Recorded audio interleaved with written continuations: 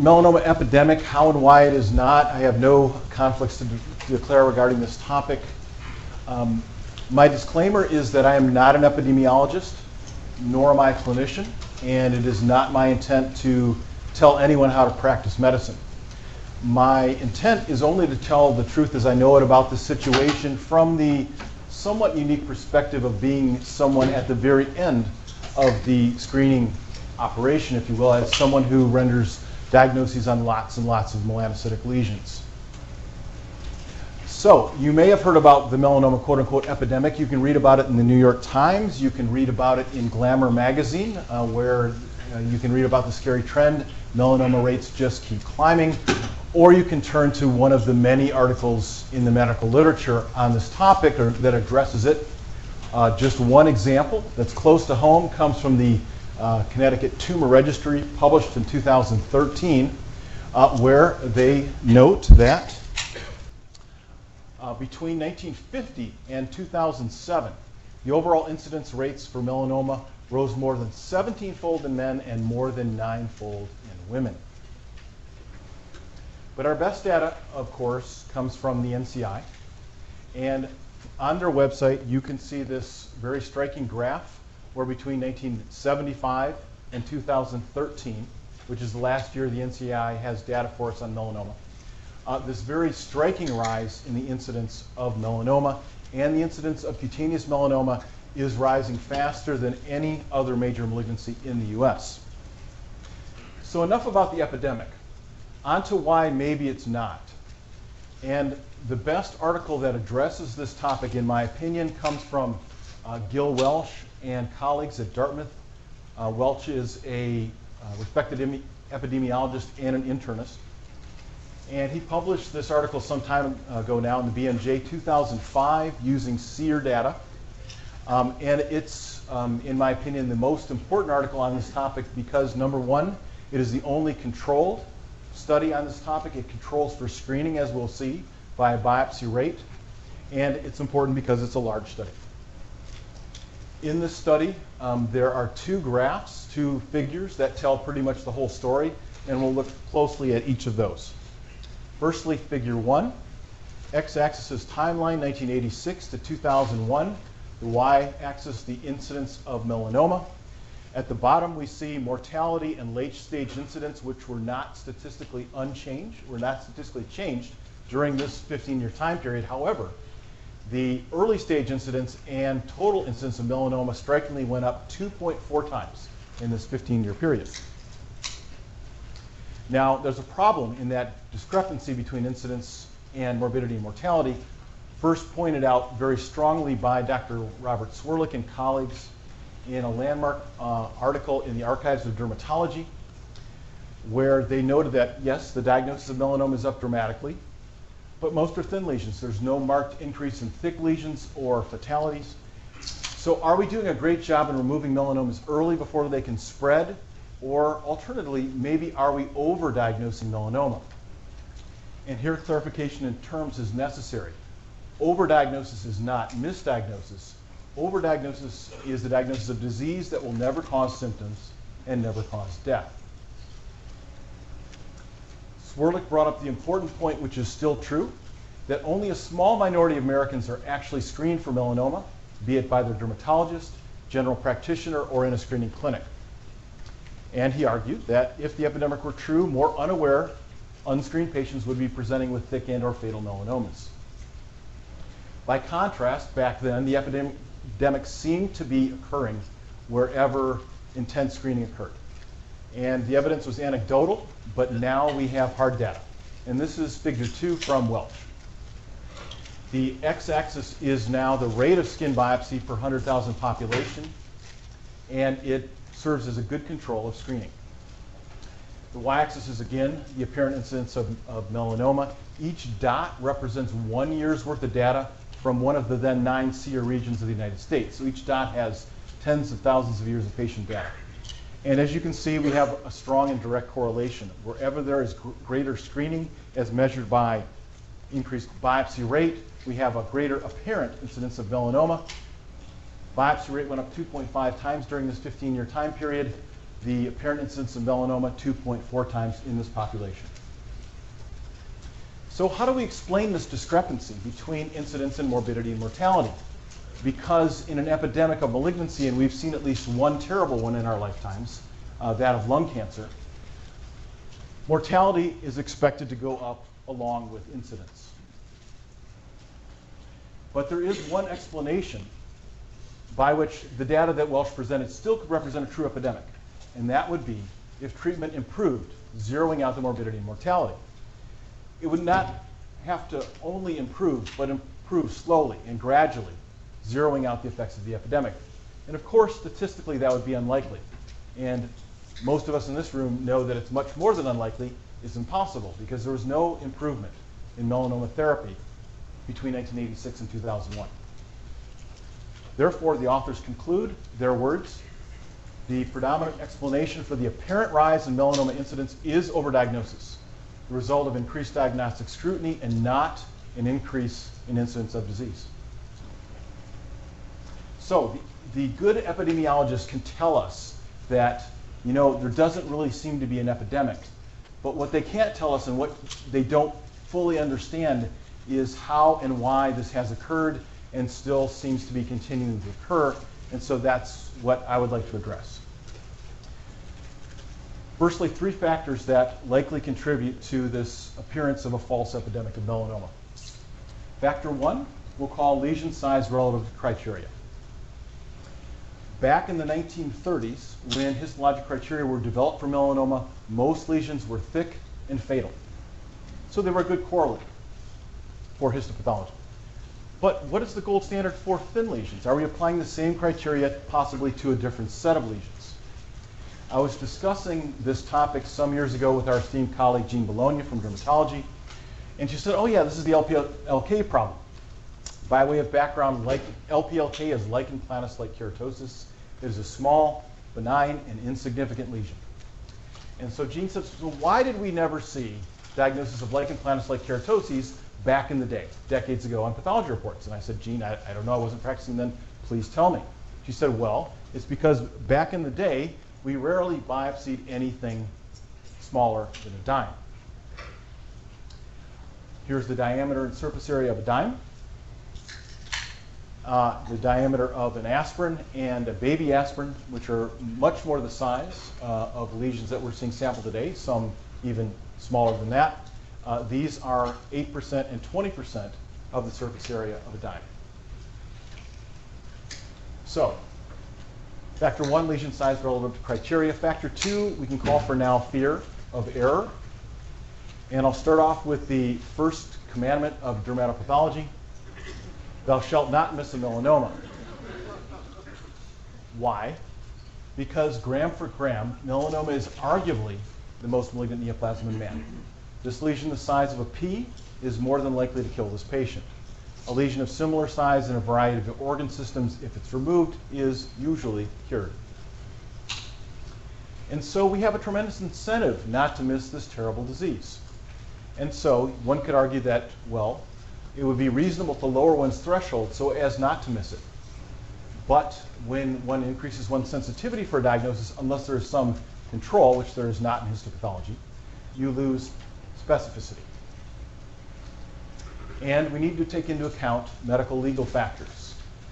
Dr. David Troxell, every 3 or 4 years, reviews malpractice claims for the American Journal of Surgical Pathology, and in every one of his reviews, melanoma is one of the top 2, despite the fact that melanoma is a much rarer disease than the other diseases on the list.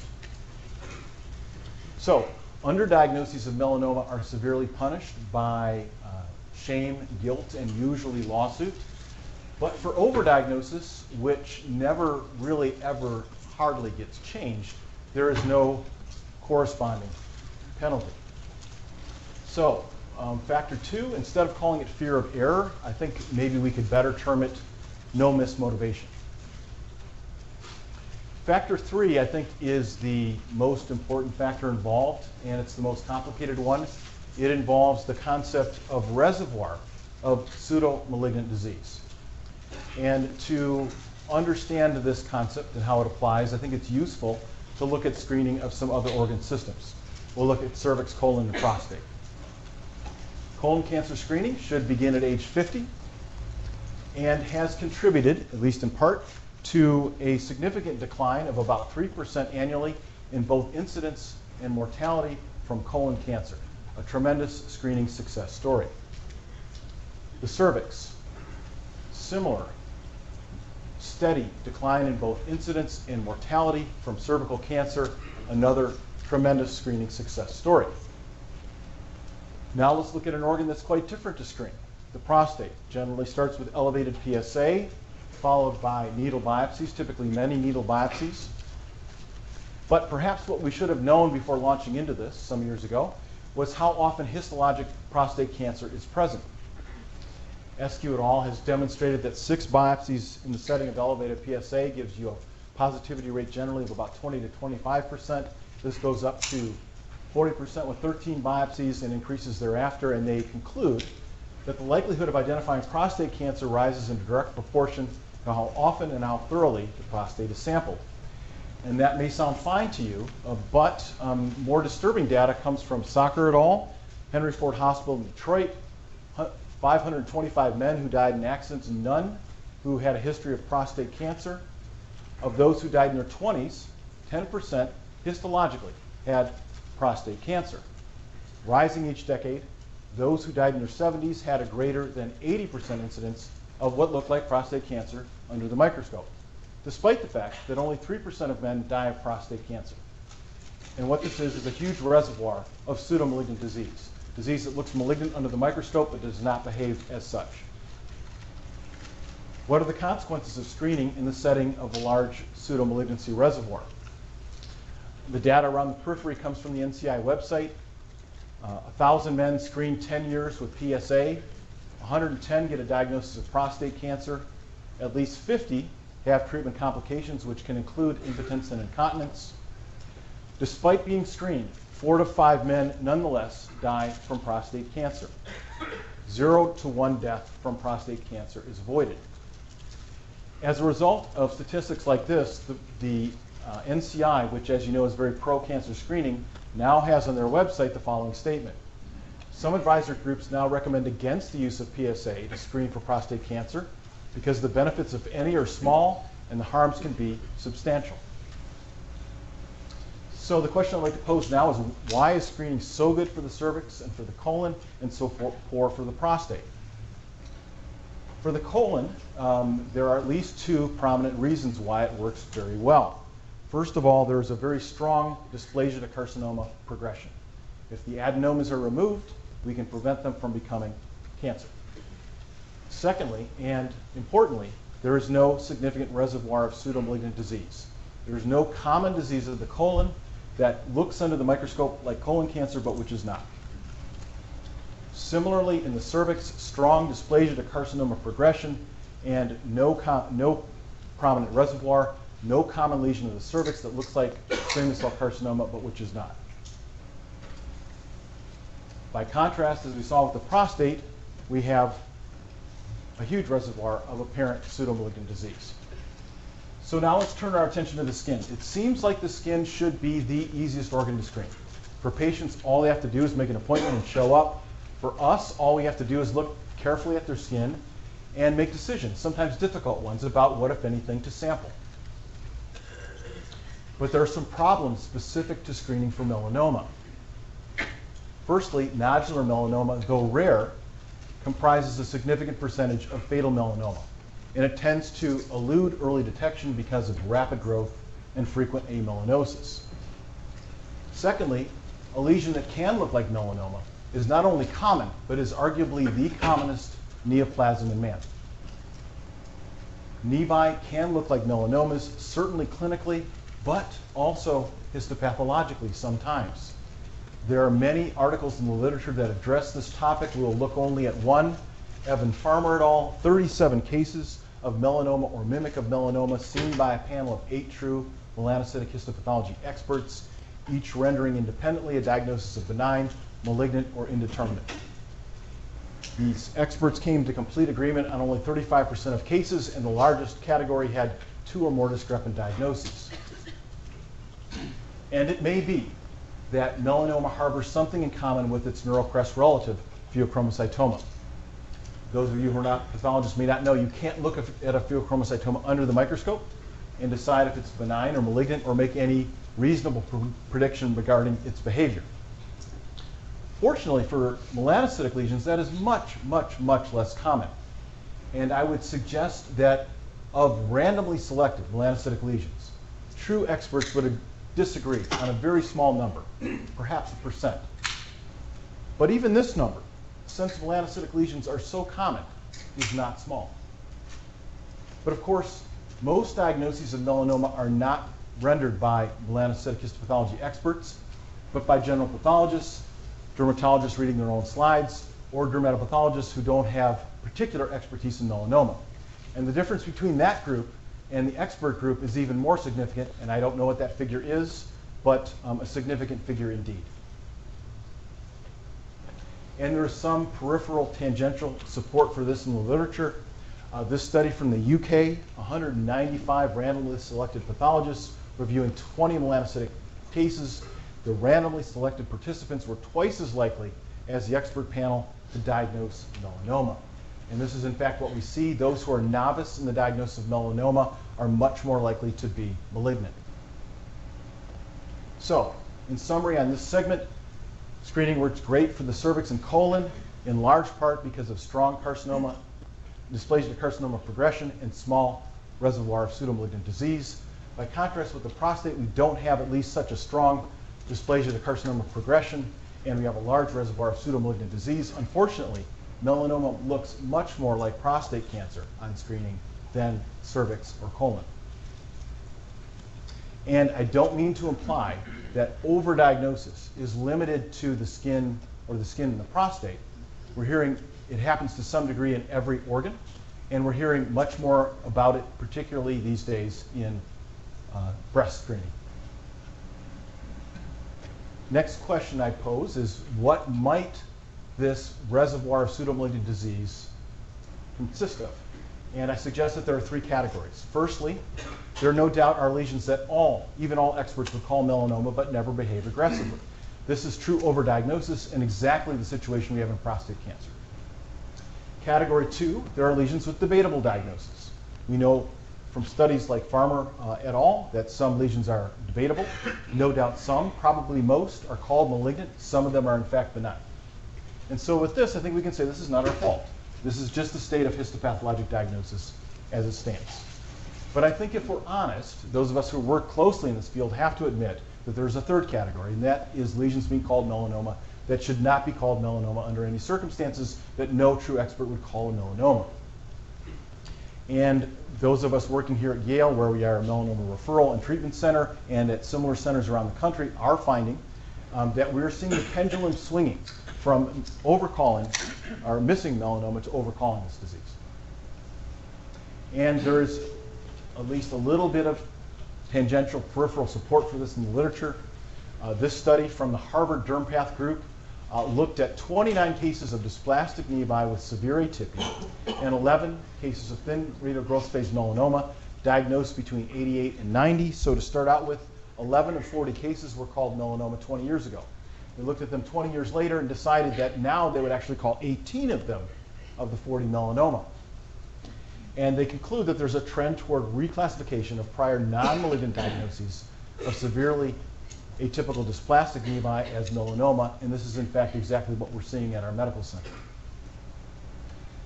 Now, despite the arguments that I have made, there are those who have heard them and still strongly believe that there is a true epidemic of melanoma.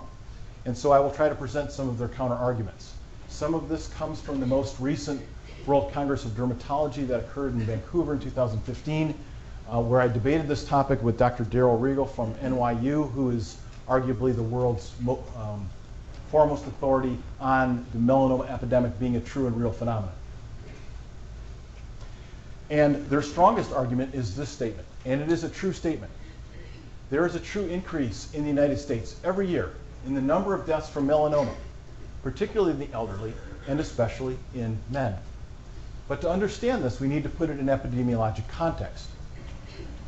Our population has been growing, significantly and continues to do so. And as you know, the largest growing sector of that population is 65 and older. Life expectancy is increasing for men and for women. You'll note the slope is steeper for men. We're not living as long as women yet, but we're making greater strides toward longevity each year. The same phenomena is seen in Great Britain, where they postulate that perhaps in the year 2030, life expectancy will be the same for men and women. Who dies of melanoma? The NCI tells us that the most common decade of death is 75 to 84. So, to understand this true statement, put it in context, we need two things. We need the age-adjusted death rate for melanoma, which we'll come back to, and we need a large data set. That large data set is the SEER data set, now comprising about 28% of the US population. And the NCI provides us with the age-adjusted death rate for each major malignancy. And what this statistic does is allows us to compare the effects of a particular malignancy from year to year, controlling for the size of the population and demographic shifts of that population. Now, in 1989, the age-adjusted death rate for melanoma was 2.7 per 100,000. And when I remove the gray box in a minute, we'll see the next 24 years, and this comprises of at least 500 million years of data. And so, the age-adjusted death rate for melanoma in 2013 was 2.7 per 100,000. It has some years been 2.6 and some years been 2.8, but it really hasn't budged at all. What I would argue is this data suggests that not only is there not an epidemic of melanoma, but I think it actually suggests that melanoma is in fact a stable disease. The next question I'd like to pose is what specific lesions on people or that we see under the microscope are contributing to this big problem where we seem to have an epidemic? And to make a long story short, since we don't have a lot of time, it is almost certainly the biggest contributor is so-called Clark's or dysplastic nevi. For those of you who don't work in dermatology, this is just a type of nevus. It is a broad, flat lesion that you see in the trunk, scalp, and proximal extremities. They tend to grow in that broad, flat manner. The word dysplasia is a misnomer. It is not dysplasia in the sense of progression like we have in the cervix or colon. It is simply what has been termed histologically dysplasia. So Wallace Clark described these lesions, and people who don't like the term dysplastic say, let's call them Clark's nevi. And the fact that this contributes may be supported a bit by the study we just looked at from the Harvard group. And the actual work that I do in this area, I don't have time to go into, nor would it be of interest to a non-pathology or derm audience, but it does involve in identifying lesions that can look like melanoma under the microscope, but which are not. The major contributor we see is Clark's or dysplastic nevi that have fibrosis in them, which are very routinely called melanoma. We see lots of people referred to our medical center with fibrotic Clark's nevi called melanoma. Another contributor is melanocytic nevi that have the broad, flat architecture of a Clark's or dysplastic nevus, but cytologic features of a Spitz nevus. And both of these lesions, when they are miscalled as melanoma, they're thin, and so they'd be called thin melanomas. And one could suggest that it corresponds with the data we're seeing on this graph. So, in conclusion, is there an epidemic of melanoma? To my mind, certainly there is not. Not even anything close. So that's good news, right?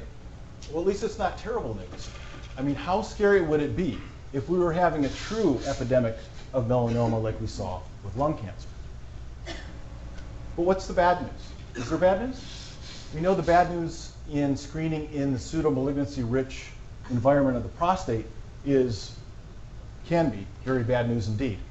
But how about the skin? Well, you could say you just cut it out. It's just scarring. It's not a big deal. And you could make that statement, but I think that scarring is the least of it. The rest of it is hidden. In fact, you never even know about it unless you happen to know of the very rare individual who had something called melanoma and then had it overturned and called, no, it wasn't melanoma. Or if you happen to have heard of the only media story that I'm aware of that addressed this, in the morning of May 3rd, 2007, I happened to be driving to work. I was driving through Westville and heard this shocking story by Patty Naiman addressing what I do for a living every day. And her story chronicled the story of patient Chris Euchre. This is her. When she was diagnosed with melanoma, she was 33 years old, and she was mother of only one of these two children at that time. The story chronicled her anxiety, her difficulty sleeping, and she was told by her doctor to have no more children since she had a melanoma. And her words, I think, sum it up better than I ever could. All the dreams I had built of having more than one child suddenly seemed impossible. But on top of that was this fear that I now have this wonderful little girl, and I'm probably going to die, and she's going to be alone. So there's a rare happy ending in this story where her dermatologist, after removing many, many dysplastic nevi, said, maybe we should have your melanoma specimen sent to a true expert, make sure it's really melanoma. They sent it to a true expert who said, no, it's not a melanoma. It was never a melanoma. Chris Euchre went on to have a second child, and I'm hopeful a happy life. And so in summary, regarding how and why the melanoma epidemic is not, I think that these three factors play the major role. Thank you. Thank you.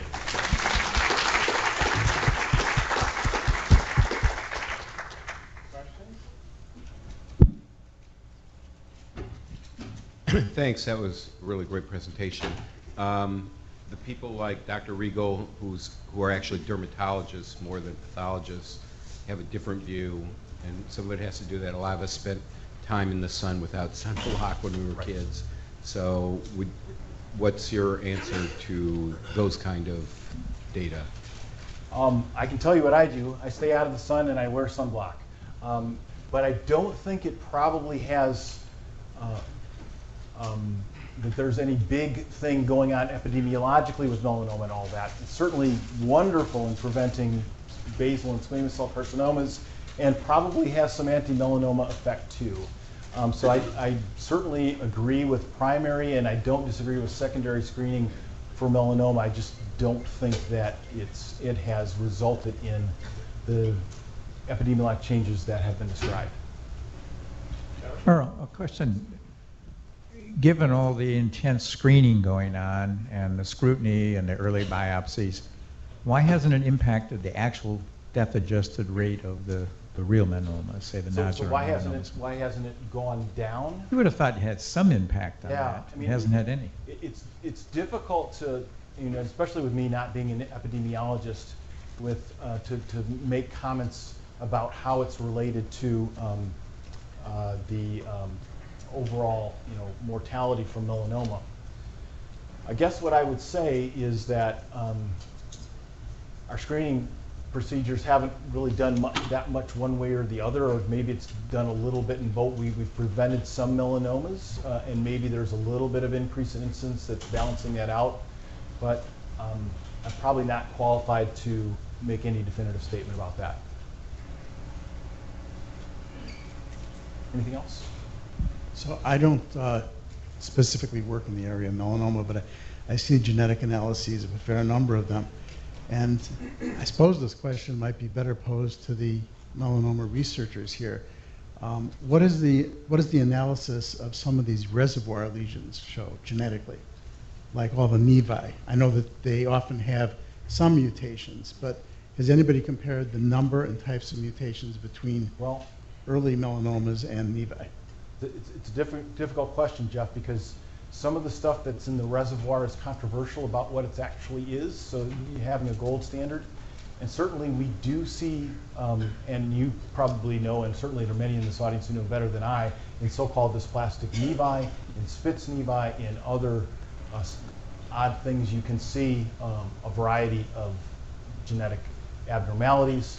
Right now, if you have something that's like CGH with a lot of change in copy numbers, it's almost certainly melanoma.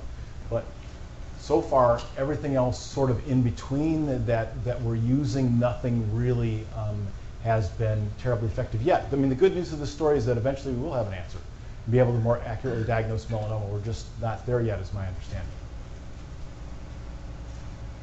Okay, well, thank you, Dr. Glusac, for again a provocative and instructive.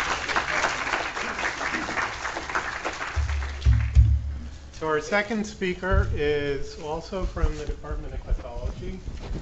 He's